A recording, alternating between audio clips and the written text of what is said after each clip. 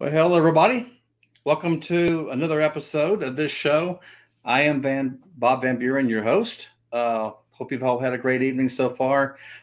Welcome. For some, we have a lot of newcomers here, new subscribers. So just kind of give you a little rundown what the show's about. Each week, I have an individual guest that comes on, talks about a hobby, a profession, special interest. Might have some music coming up. So it's pretty much anything, hence the word variety. So that's what I'll do each week is just, you never know what you have. It's always going to be an interesting guest. And so I think you're really going to enjoy it. I also want to take the time to open it up. Always looking for a person with, an interesting profession, a hobby, talent. Maybe they've written a book. Maybe they can do arts and crafts, or maybe there's in some kind of adventurous hobby. Would love to talk to them.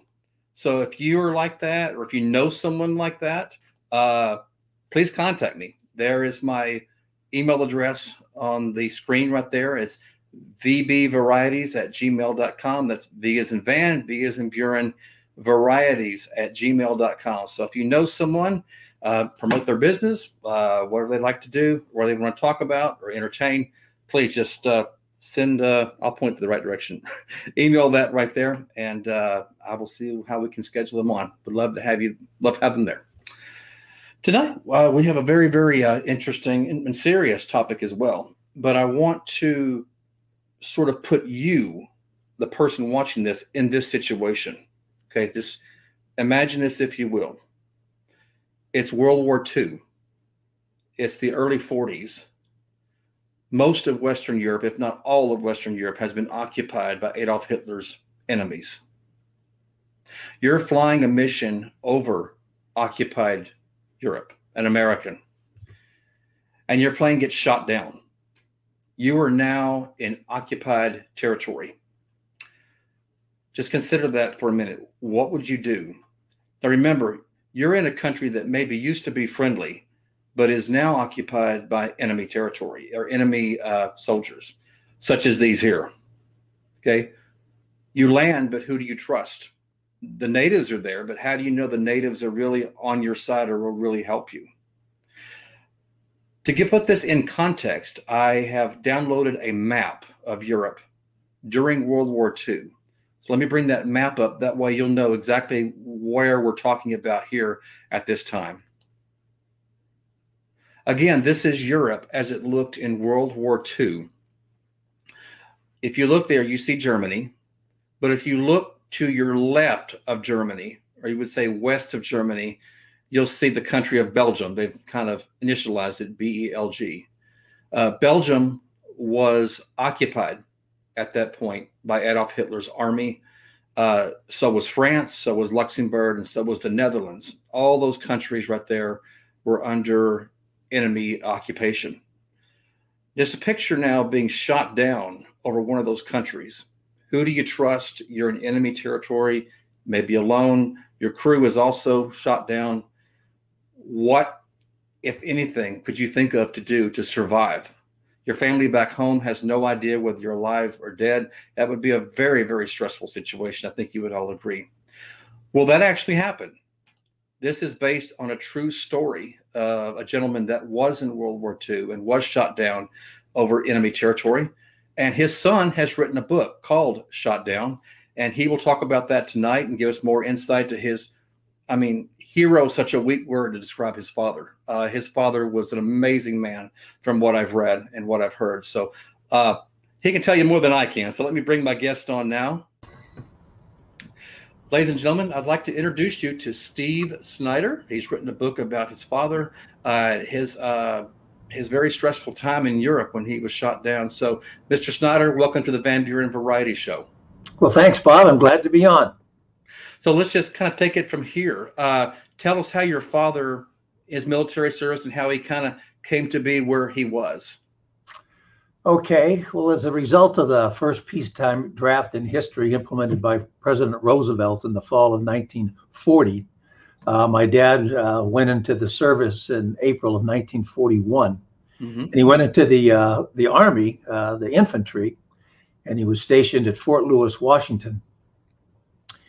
3 months later, he married my mother, Ruth Hempel. And then that December, Japan bombed Pearl Harbor and the United States was at war. Well, my mom was really scared at the time. The future was very uncertain. So she went up to visit my dad in Washington over Christmas. And she got pregnant. So my dad is a little concerned how he's going to support his new family. He has a new bride, a baby on the way, and he didn't think he could do that very well on a private's pay in the Army. So he decided to volunteer for the Air Force, where he could make more money, especially if he could make it through pilot training and become an officer. So in June of 1942, he entered the Army Air Corps. I went through pre-flight training at Santa Ana, California, and then went through the various stages of pilot training, where he finally graduated from advanced pilot training in April of 1943, where he received his commission as a second lieutenant at his pilot wings. And then from there, he went to transitional training, where he learned how to fly a 4-engine B-17 bomber. Then went to operational crew training down in Texas, where the various members of the crew came together and they learned to operate as a team. And when they were deemed ready, they were assigned overseas to the European Theater of Operations. And on October 21st of 1943, my dad and his crew reported to the 306 Bomb Group based at Thurley, England, which is about 60 miles north of London. And from there, they started flying bombing missions over occupied Europe and Germany. Wow, very interesting. You mentioned this crew. Is this the crew right here in this picture? Yeah, B-17 had a 10-man crew. The four officers were kneeling in front. My dad is the lower left. He was the first pilot, and as such, the commander of the plane and the crew. And then going across, you have the co-pilot, the navigator, and the bombardier. And then standing behind the 4 officers are 6 enlisted men, or non-commissioned officers, who were mainly gunners. 5 of those men came home, but 5 of them did not. Oh, wow. That's not the Susan Ruth they're standing in. That's just a B-17 that they took their crew picture in front of when they arrived in England. Okay. And let's get there's another good picture of your dad I'd like to share with the audience. And was that right? Was that still, he was still in England here? Well, that actually is after he came back home. He came home, okay. Yeah, and he was promoted to a captain at that time. So after his trials of missing in action and everything that he went through after being shot down, then this was when he came back home and had that picture. Things were a little happier. I can tell you, he's smiling really big, so yeah. He has a right to. But that's a handsome guy. So kind of take us into kind of that day when he was doing a mission over, I guess, occupied Belgium, and kind of what happened there. Okay. It was on February 8th of 1944, mission to Frankfurt, Germany. When my dad's plane, they dropped their bombs successfully, but the bomb bay doors got hit by flak, anti-aircraft fire, and they couldn't get them back up. And as a result, they started losing, it caused a drag in the plane. They started losing airspeed, and they fell behind the bomber formation heading back to England to their bases. And they were singled out by 2 German Focke-Wulf fighters, 190s. And like wolves or lions on prey, they swooped in. And in the ensuing air battle, the Susan Ruth was shot down. 2 of the 10 crew members were killed in the plane. The other 8 were able to bail out successfully. But both those German fighters were shot down too. One was piloted by Siegfried Merrick. His plane crashed and he died in the plane. And the other was piloted by Hans Berger, who was able to bail out, and he survived the war. And my dad, after he bailed out, he came down right at the French-Belgium border. And he came down into some trees, and his parachute got hung up on the branches, and he was dangling 20 feet off the ground and couldn't get down. But fortunately for him, a couple young Belgian men, Henri Franken and Raymond Dervan, came to his rescue before the Germans got to him. This occurred early in the afternoon, and after they helped him down out of the trees, they told him to stay put and hide because they thought it was too dangerous to try to move him in daylight with German patrols combing the area. So that night they came back and got him, and they took him to the Dravan farmhouse. He only stayed there one night because they thought, again, it was too dangerous for him to stay there any longer than that with those German patrols in the area. So the next night, a Belgian customs officer, Paul Tilcan, came on a tandem bicycle, brought one of his spare custom officers' uniforms that my dad put on.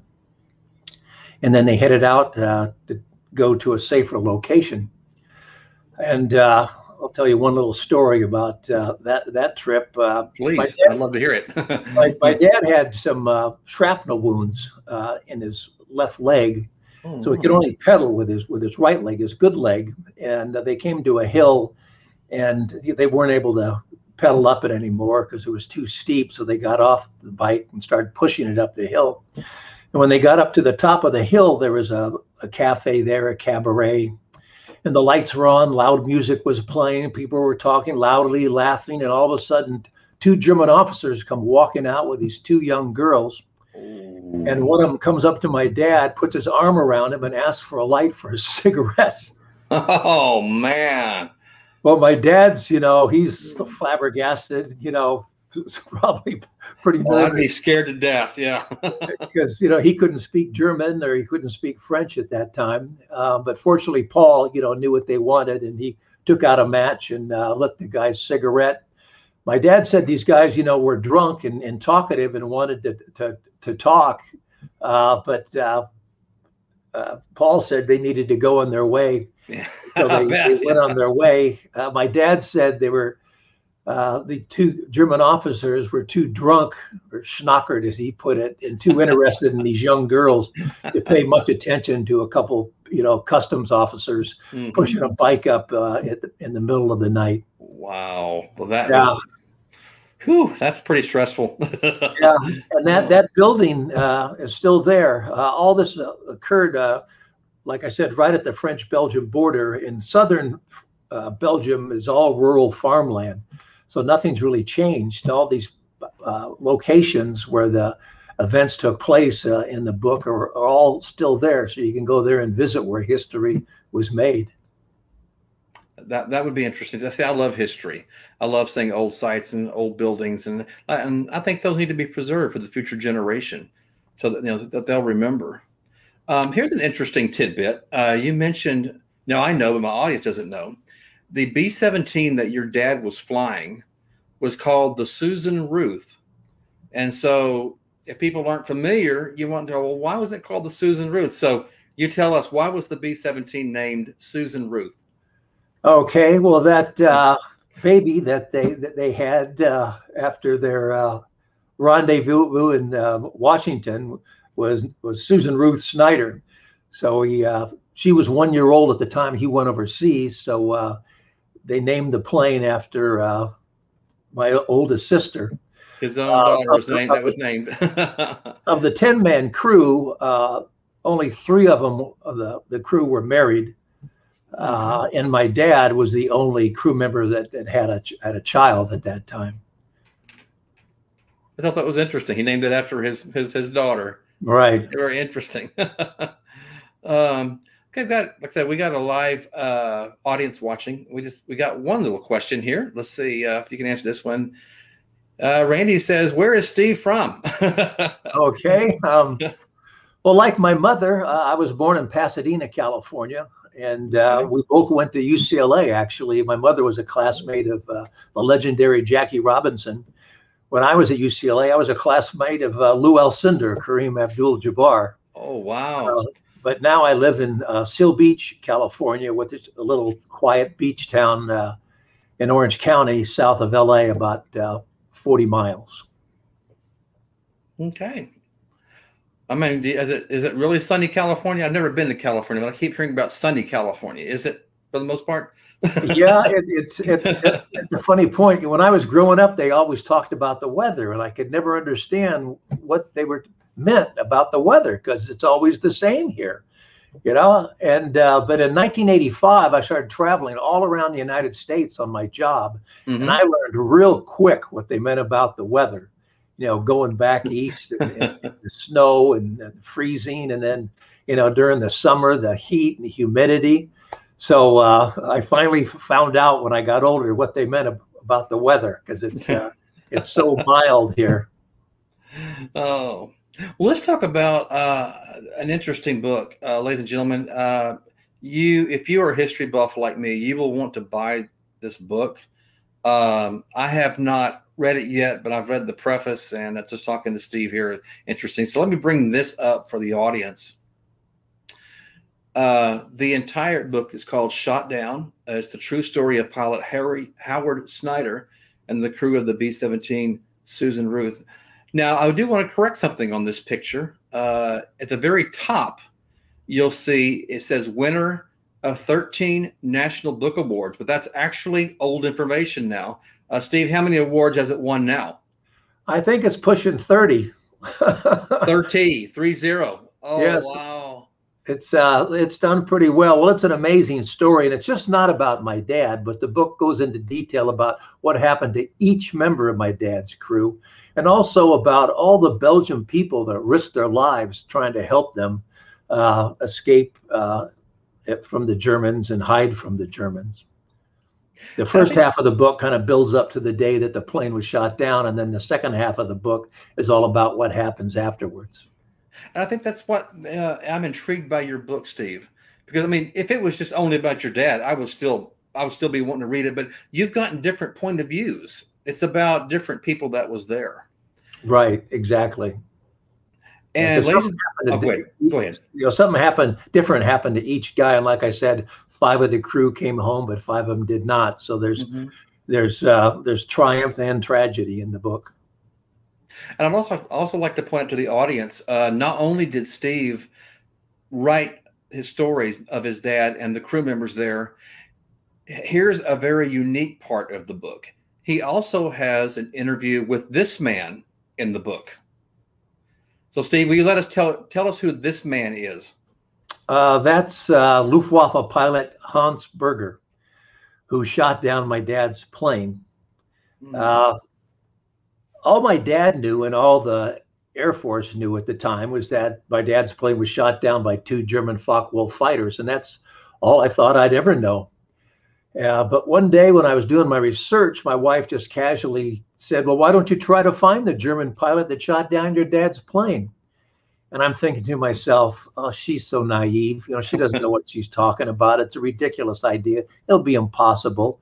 More than likely, whoever shot him down was killed during the war. Sure. But 70 years later, they're passed away by now. I can't speak German. Yeah. Like a good husband, I did what my wife told me to do, and I found Hans Berger. And fortunately for me, he became a translator after the war and speaks perfect English. Wow. And when I found him, I discovered that the gunners on my dad's plane shot Hans down at the same time that he shot down my dad's plane. So they shot each other. Both ways. Here's the picture, ladies and gentlemen. Here's a picture of Steve with Hans Berger, with this man who it was in his 90s at the time. So, I mean, and you got his perspective as well, Steve, in your book, correct? Yeah, he gave me some wonderful insight that's in the book about what it was like to go up against the 8th Air Force. Hans was shot down 3 times, but survived the war. He's wearing his fighter jacket there. You probably can't see it, but he has his Iron Cross pinned to it. He shot down 7 B-17s and 1 Spitfire. And he said it was unfortunate they had to be shooting at each other, but that was war. That was war. Our countries were at war. Yeah. And I think that's amazing, Steve, because that shows, that you can shake hands with someone who was once, quote, the enemy. I mean, I think it shows forgiveness. I think it shows the human spirit that we can move on. And, again, everybody, I mean, your dad was serving the United States and Hans was serving Germany. I mean, so again, it's war. And, but to talk to him, in other words, you're getting another point of view in your book. I think to me, that's intriguing. That's very nice. And, and I'm seeing another picture that you took of him. He's holding your book right there. Correct? Yeah. Wow. That's his apartment in Munich, Germany, where he lives. He still lives in Germany. Yeah. Oh, okay. and we become good friends. After all, he was pretty much just like the U.S. Airman. He was 19, 20 years old, trying to do a job, fighting for his country and trying to stay alive. Mm-hmm. And at one point in time, my dad's path crossed Hans' path. And so Hans is part of my dad's life, part of his story. And so I felt kind of a kinship to Hans. I didn't really have any hard feelings about it. If my dad had been killed, maybe I'd feel differently. I don't know, but we become friends. And that's awesome. Yeah. For the book, I just interviewed him over the telephone and through the email, but I've been to Germany twice since I wrote the book to visit Hans and spend time with him. I think we have another question from the audience here. Let's see if I can bring that up. This one comes from Gary. He's right. Only 5 made it out alive. Did the Germans catch the other 3 trying to get out? Well, 5 of them came home. Actually, 8 of the 10 crewmen bailed out successfully. Okay. 2 of the crew were killed in the plane. And then of the 8 men that bailed out, 3 were captured immediately and became prisoners of war. Mm-hmm. 2 of them were so severely injured that they were repatriated back to the U.S. before the war ended. Okay. The 3rd man, the flight engineer, Roy Hobart, that was captured, he spent the remainder of the war as a POW involved in the Black March, the 86-day Black March. My dad and another crewman evaded capture, although they weren't together at all and had totally different experiences evading. And then 3 other crewmen, they evaded capture for a couple months. They actually joined up with 5 other downed airmen from 3 other B-17s, and they were hiding in a makeshift hut in the woods outside of Chimay, Belgium. But a Belgian collaborator ratted them out to the Germans, and the Germans came and captured him, took him into the Chimay schoolhouse, interrogated him, then brought him back out in the woods and shot all 8 of them. Oh, man. Oh, that's horrible. Wow. Yeah. And I'd like to put that into context. Yeah, you told your story at the beginning, but for my audience here, anyone who watches this, Steve said his father was shot on the Belgian-France border, but in order to put that into context, both France and Belgium were both occupied by Germany. So it was technically enemy territory on either side. I'm wondering, just how did your dad know? I mean, I guess you have to trust somebody because, unfortunately, with every occupied country, you get collaborators that'll collaborate with the enemy. So I guess, I'm sure it was probably difficult to trust people right at first because you don't know which side they're on, correct? Did he ever say anything about that? Excuse me. Well, yeah, in these occupied countries, you have all sorts of different types of people, but the first 3 years of the war, Germany was winning the war. And so a lot of people in these occupied countries figured that, well, Germany's, they're going to win. And so we want to be on the side of the winners. That's true. Yeah. With them. And then you have other people that are just selfish and out for themselves. And so, they were just greedy people. And so they were collaborators because, when airmen were shot down, the Nazis put a bounty on their head. So if you were a Frenchman or a Belgian and you turned over and ratted out a downed airman, you get paid a bunch of money. But it was really stressful for my dad. First of all, his plane's attacked by fighters. It's on fire. He has to bail out. He comes down to a foreign country, has no idea where he is. Doesn't know what happened to his buddies on the crew, can't communicate with the U.S. military. And as you mentioned, he's being helped by total strangers. They can't really communicate because he can't speak French at the beginning and they can't speak English. He has a little French-English dictionary in his escape kit that he could refer to. And any one of these people could be a collaborator and turn him over to the Germans. And while he was in hiding, he was missing in action for 7 months.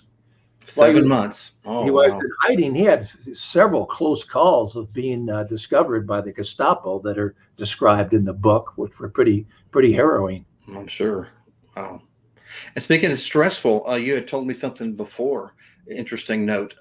You said, and you just said that your dad was missing for 7 months there.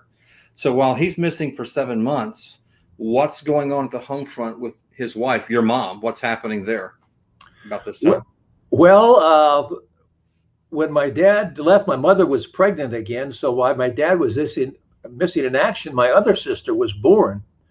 While so he my was dad didn't know missing. whether he had a boy or girl until he came back home. But that, here's my mom back in Pasadena, California, with a 1-year-old, girl and an infant baby girl, not knowing if she'd ever see her husband.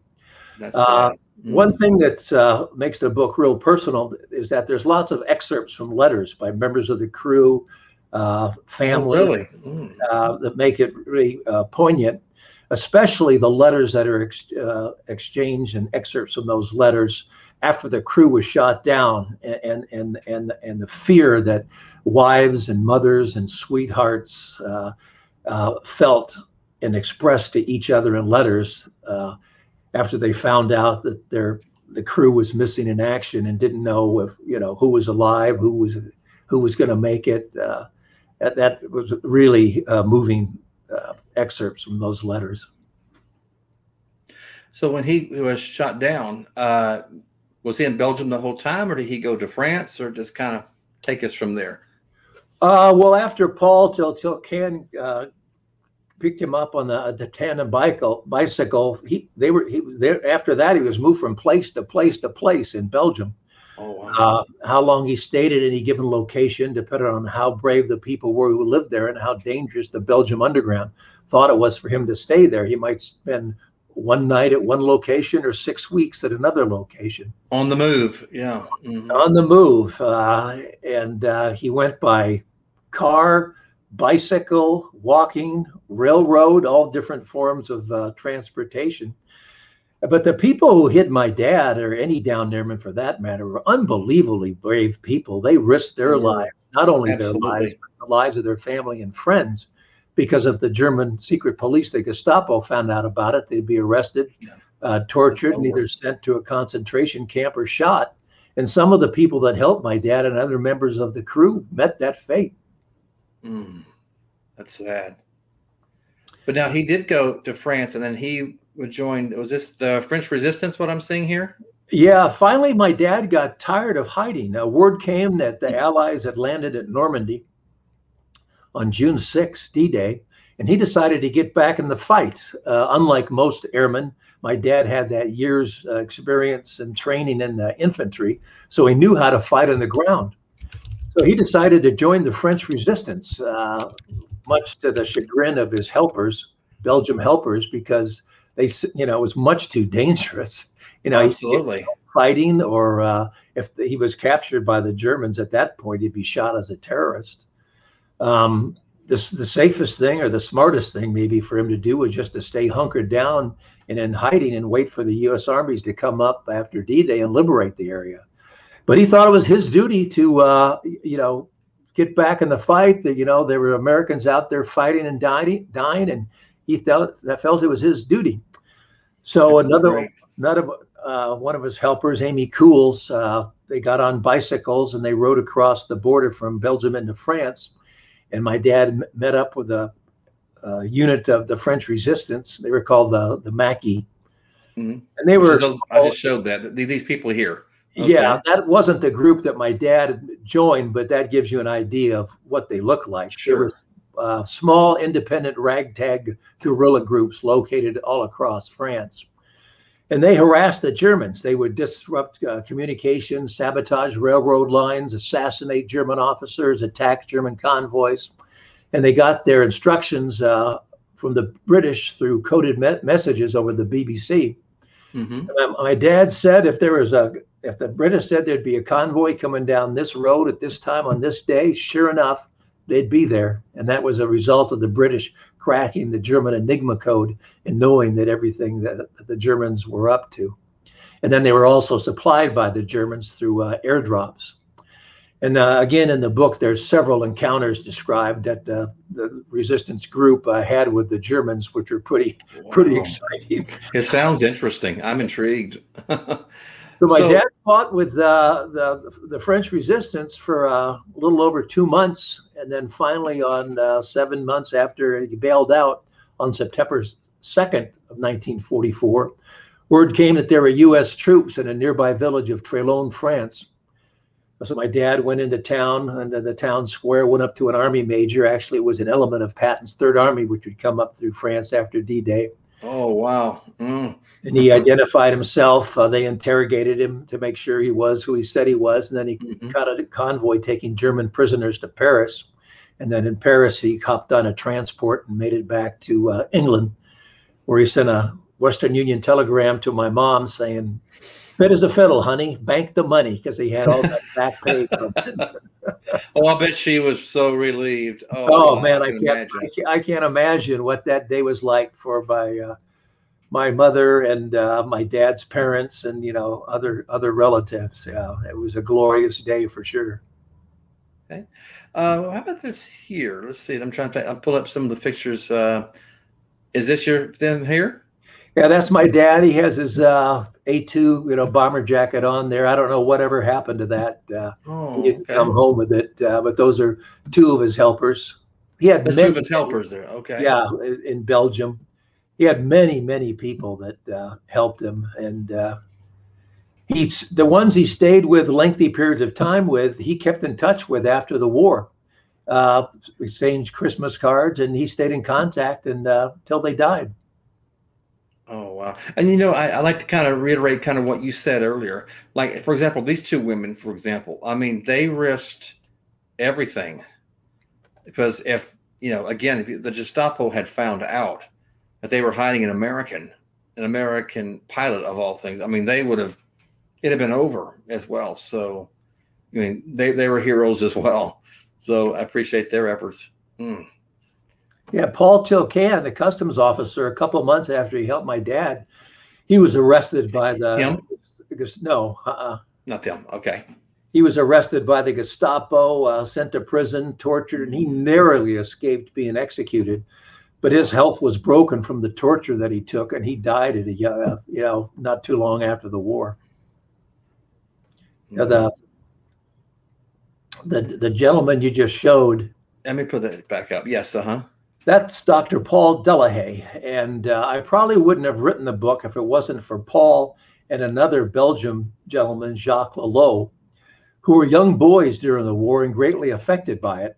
They saw firsthand the atrocities committed against their family and friends. Mm-hmm. And later on in life, they interviewed all these Belgian people, members of the Belgium underground, about events that took place involving my dad and his crew, and they documented their testimony.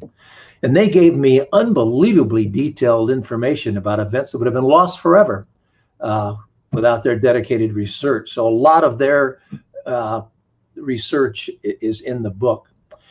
And Good. Then in 1984, Dr. Delahaye formed the Belgium American Foundation to honor and remember the U.S. troops and Allied troops that came to their rescue to liberate Belgium from 4 years of Nazi occupation and Nazi oppression. And they erected a number of memorials in the area, one to my dad and his crew. So my dad and Paul were very good friends. And now Paul died in 2013. But his daughters, Crystal and Severine, carry on his legacy, and I'm dear friends with them. But I was a good friend of Paul, too. I met him on several occasions. That's really good. Now, you mentioned memorials just now. That kind of brings me up to my next question, next segment. There is actually a memorial, what we call a Susan Ruth in the B-17 Memorial. I'll bring that up. So right. Is that located close to where the crash site is, or where is this located? Yeah, that's in the little village of Mackenwas at the distillery farm, which is very near where the plane came down. Okay. There's no one in the plane. Well, the 2 crewmen that were killed, but they, as the plane came down and swirled down, they were kind of thrown out of the plane. But it's near where the plane crashed down. And on the front there, you see 2 plaques that have the names of the crew, their ages at the time, and their crew positions on the time. That memorial was erected in 1989. And prior to 1989, my dad didn't, like most World War II veterans, didn't talk very much about the war. I just kind of knew the basics. Mm-hmm. But my dad and three other members of the crew that were still living at the time went over for the dedication of the memorial. And there my dad was reunited with all these Belgian people that hit him during the war and revisited these homes. What a great reunion. And that brought it all back. And then he started talking about it. And then I made my first trip to Belgium in 1994, 5 years later, with my parents. And that's when it became personal for me. So because I got to see all these places firsthand, going around with my dad, and actually were able to meet a couple of his helpers. Wow, that's great. I mean, I'm like some people, war is so horrible they don't like to talk about it. But I'm glad that your dad was able to talk about it. And again, I'm a history buff, so I think it's very important that we hear these stories, and not just for their generation, your generation, my generation, but for generations to come. Because I mean, it's living history is what I would call it. Oh, absolutely. The story of my dad and his crew is all based on firsthand testimony by the people who were involved in the events.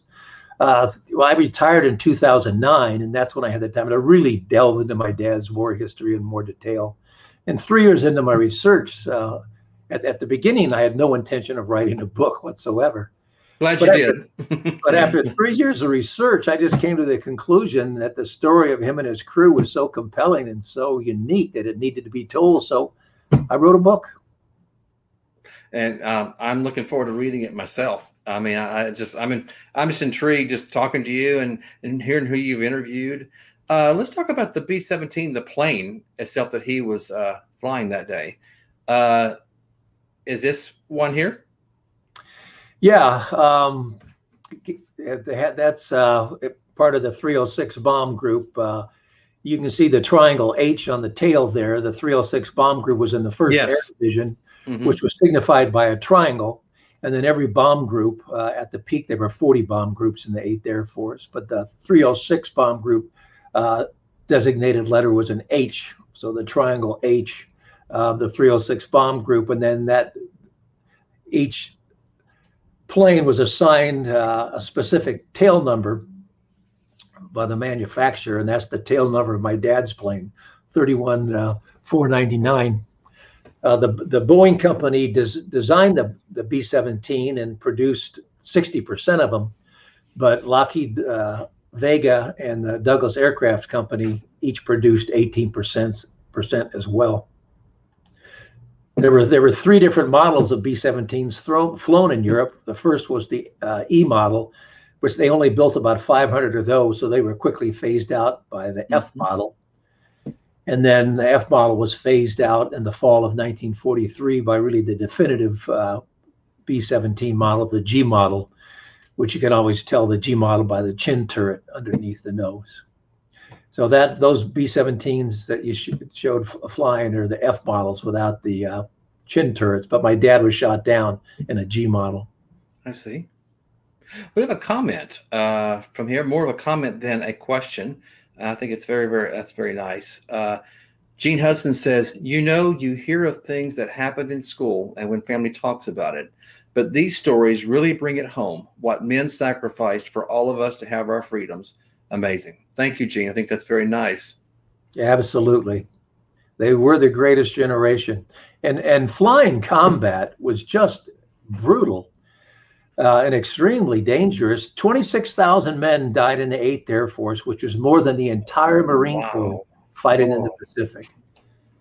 And another 28,000 men became prisoners of war after their planes were knocked out of the sky, either by German fighters or German anti-aircraft fire. Being a combat crewman in the 8th Air Force was the most dangerous duty assignment in the United States military during World War II. And it was dangerous from the time they took off to the time they landed. Well, on your dad, do you know, did he always have, or did he say that he always had aspirations to be a pilot, or did he just become interested once he joined the military? Do you know how that kind of turned about? The only reason he went to the Air Force is to make more money to support his family.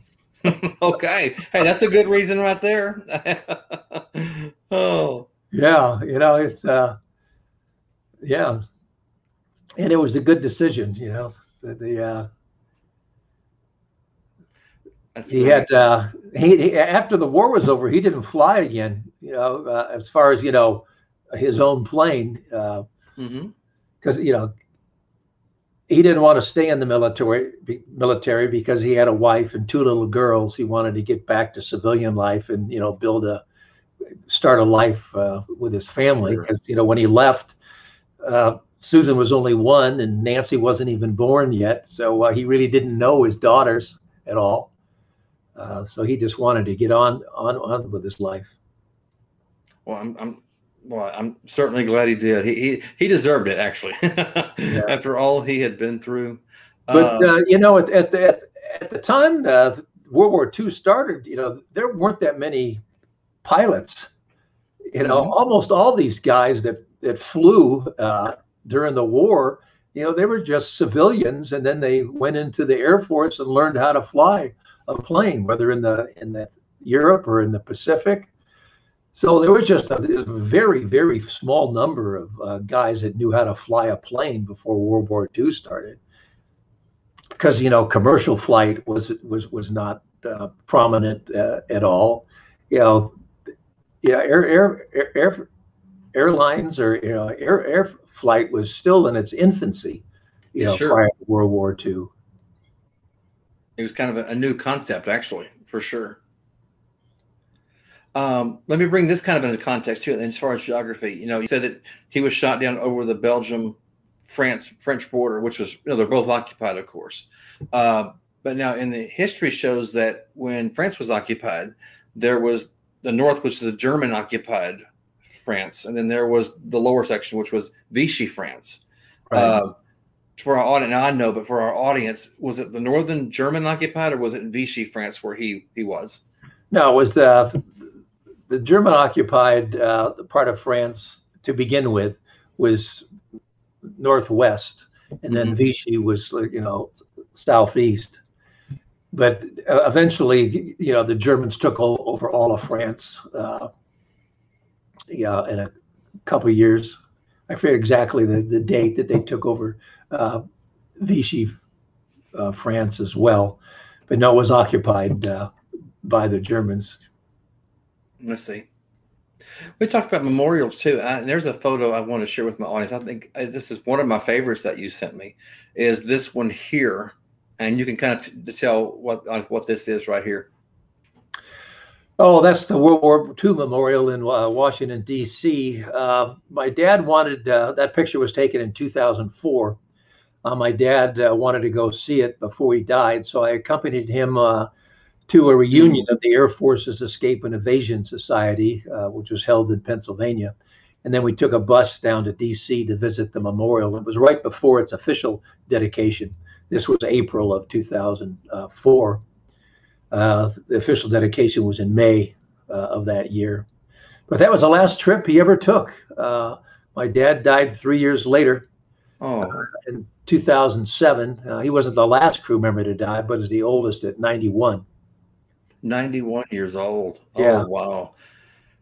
So that was a great trip. Like I say, the last one he ever took. It was I cherish that memory. I bet he enjoyed that little memorial. Let me ask you, I've never seen that memorial. As I see it behind you, it says Atlantic. Is it different parts? There's another one that says Pacific. I've never seen the memorial myself. Yeah, on the other side, the other end of it, it says the Pacific. So that one end of it is kind of dedicated to the Atlantic theater, European theater, and then the other side is dedicated to the Pacific theater. And each one of the little walls, I see the ones that Atlantic. There's little bitty walls. Does those represent something? Is there something engraved on them, or? I should know that, but I forget. I don't know if it's the 50 states. Could be. Yeah, I didn't think about that. It might be. I should know that, but I don't remember. Well, I'm glad your dad got to see that monument. I'm sure that he enjoyed that. Yeah, he was a great dad. We had a wonderful relationship. Yeah. Was there ever a time that when he was telling these stories? I mean, let me ask you this question: was he pretty much open, as far as back as you remember, about his war stories, or did he have to wait a little while before he kind of opened up to talk about it more? How do you relate that? Well, after the dedication of the Susan Ruth Memorial in 1989, he Mm-hmm. was very open. He would. I wish I would have asked him more questions than I did. Yeah. Mm-hmm. Because I know the facts and what happened, but I've now you always think about these when it's too late. I would have wish I had asked him about Yeah. how he felt and what was going through his mind. I knew what he did, but I didn't know how he never really knew how he felt about it. Although he was forever grateful for those Belgian people who hit him. Sure. He owed them his life, and they would let him sleep in their bed. They'd sleep on the floor. Oh, wow. They would give him, whatever food they had, depending on where he was. Sometimes he'd eat pretty good. Other times he'd just be eating, potatoes or bread made with sawdust. But they would always give him, more food, and so he couldn't thank those Belgian people enough. And he went back, actually, I think 3 or 4 times to Belgium. I've been to Belgium now 6 times. Oh, wow. Well, you're well traveled now. And I can't wait to go back again. Every time I go back to Belgium, I find something new about the shot down story. Really? It's amazing. Yeah. Like the last time I went back, we found out that my dad's tail gunner, Bill Schlenker, he came down in France, and initially he was hidden by this French woman on her little farm. Mm-hmm. But then he was injured, so the French resistance brought him over the border in Belgium to the Chimay Medical Clinic. They smuggled him in the back door of the clinic, actually, because it was controlled by the Germans, and the doctor, fixed his leg. But the great granddaughter of this woman who hid Schlenker, she contacted the American Air Museum in England, trying to find Bill Schlenker because her grandmother told her about him, and then they knew of me, so they put me in contact with her, and on our last trip over in 2019, I met her and Bill Schlenker's grandson. We came over as part of the entourage. And she took us down to that farmhouse in France, which she owns now, this little stone building. Wow. And we went in and, we went down in the basement where she hid Bill. It's still there. Still there. Things like that happen every time I go over. I went over one time, and this friend of mine said, I know a guy that has pieces of your dad's plane. And I go, you're kidding me. Wow. And he goes, yeah. After the war, this Belgian man, took a couple pieces of the aluminum, made a roof for his chicken coop. And then this guy who collects militaria at his home, we went over to his place. This guy couldn't speak any English, but you should have seen this guy's collection in his home. He could have started his own museum. He had, all these guns and helmets, and it was amazing. But he had a small little piece of my dad's plane, and then 2 larger pieces. One was nailed to the ceiling of his attic, but he gave me the small piece, and then the bigger piece I couldn't bring home. But there's a little museum over there in the area that has memorabilia about the war and about the Susan Ruth. So I dedicated it to that. So something, every time I go over there, something new surfaces. It's incredible.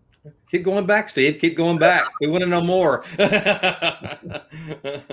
It's like, that Chimay schoolhouse that the Germans were occupied as a barracks, basically, that they took the airmen back to and interrogated them. In one of the schoolrooms, in the classroom, there's German writing on the wall.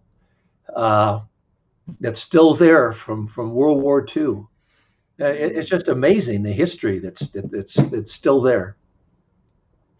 I'm very, very intrigued.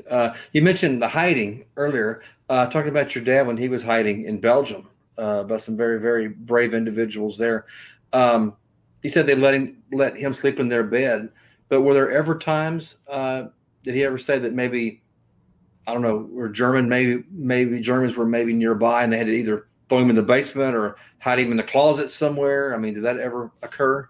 Oh yeah, oh yeah. This one time he was at Maurice and Ghislaine's Bayou house in Charleroi, Belgium, which was a little further north than Chimay. But there's pounding on the door one night, and wow. Maurice told my dad to get up on the roof.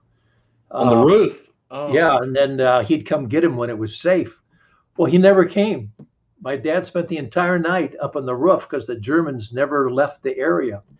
And I've been in that house and in the attic, and there's just this little small window that's in the attic that you have to crawl out of to get up on the roof. Mm-hmm. And the roof has this real steep pitch, and it's made of tile. I can't imagine climbing out of that little tiny hole and getting up on that roof, let alone staying up there all night long. Because wow. Incredible. But that's I've been in all these rooms, these houses, these farms where my dad stayed.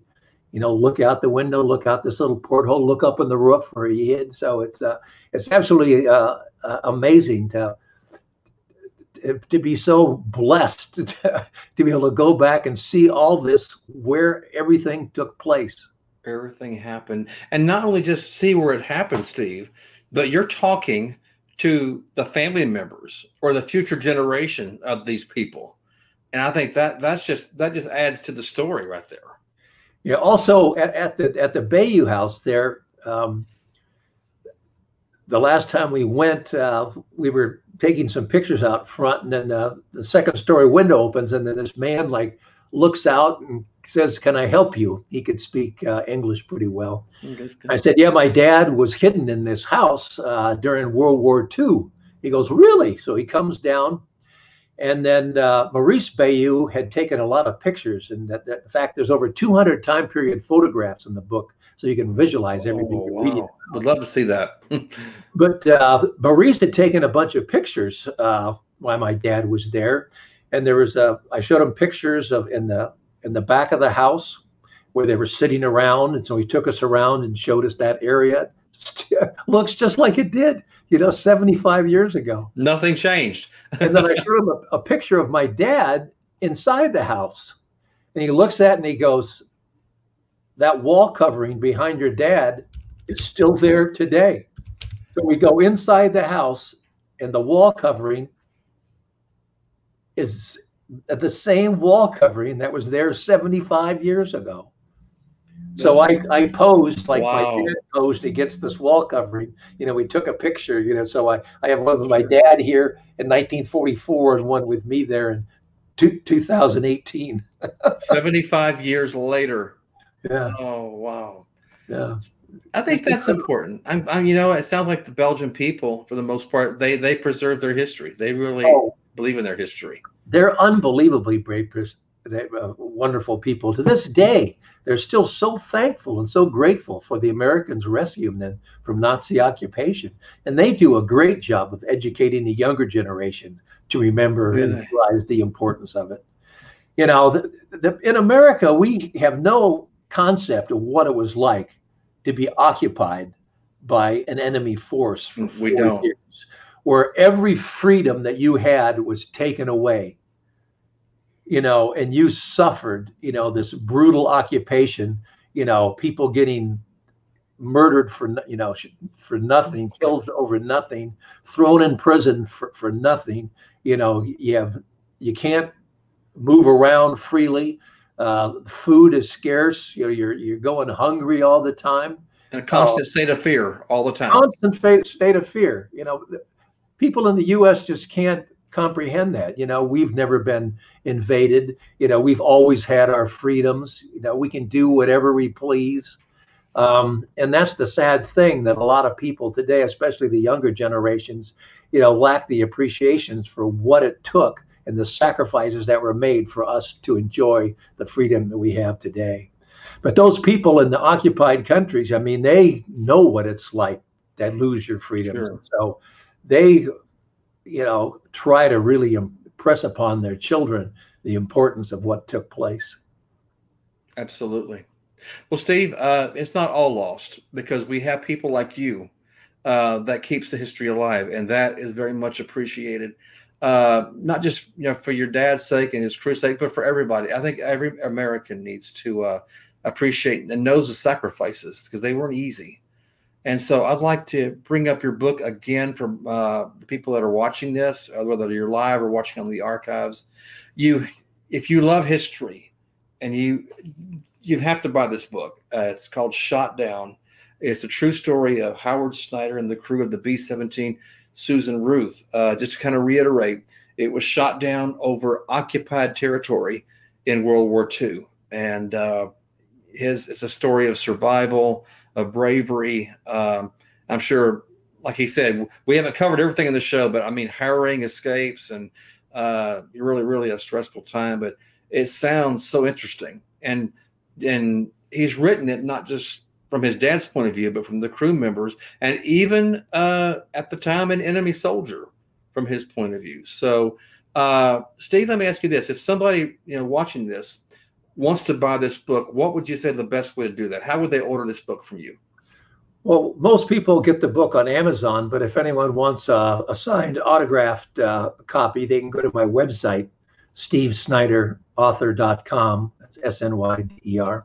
Okay. And then I'll sign it. You can just pay by any credit card or debit card, and I'll send it to you. And my website is just not about my book, but there's a great deal of history on there about World War II, archival footage of the air war, interviews with veterans. There's just a lot of information about World War II and about the air war over Europe. Also, in addition to the story of my dad and his crew and the Belgian people in my book, what I added was just a great deal of historical information and anecdotes about and surrounding the war to put it in context and give it background. So it's a history really about the entire air war over Europe, what was happening in the world at the time, the 8th Air Force, the B-17, what it was like to fly combat missions. So in addition to the story, the riveting story of my dad and his crew, there's also all this history that I've added to it. Sounds very, very, very, very intriguing. And ladies and gentlemen, I got the website here below you. It's stevesnyderauthor.com. So check it out for more information. And of course, if you buy it from here, Mr. Snyder here can autograph it for you. So that's well worth it as well. So, Mr. Snyder, I can't tell you how great it's been to have you on this show. Curious, do you plan on writing more books? Hint, hint, hint, hint. No, I don't think so. I get asked that quite a bit. Our loss. Really, since I wrote the book, it's changed my life. I basically have a part-time job now because I go all around the United States signing copies of my book at air shows, and I do lots of public speaking, making PowerPoint presentations about the book. Good. And so really it's become a new career for me, but it's my passion. It's what I love to do. And I just try to keep the memory of these guys alive. Well, I've always heard if you do what you love, it's really not a job. And so it sounds like you're doing what you love, and that's actually wonderful. Again, ladies and gentlemen, go to stevesnyderauthor.com, and the book is called Shot Down. Very intriguing book. I can't wait to get my copy. So, well, Steve, I am very grateful you came tonight. It was great been talking to you more about you and your book and your dad. So I appreciate you sharing your time with us tonight. Well, thanks, Bob. I appreciate you inviting me on your show. It's been a lot of fun and very enjoyable. So much appreciated. Okay. Please keep in touch. Will do. Okay. Thank you, Steve. Okay. Take care. And ladies and gentlemen, I think that's all the time we have for tonight's episode. Appreciate you joining us. Thank you so much for tuning into the Van Buren Variety Show. And if you really like it and you want to see more guests and more topics, you got to hit that subscribe button. And then that way you can keep track of upcoming events. And don't forget, you can look back on the archives and see past episodes that we've had. So I think you'll be very, very impressed with that as well. So ladies and gentlemen, I'm glad you tuned in and hope you tune in again. We are here each week with an individual guest, a different topic. So look forward to seeing you once again. This is Bob Van Buren for the Van Buren Variety Show. Have a great evening, everybody. Good night.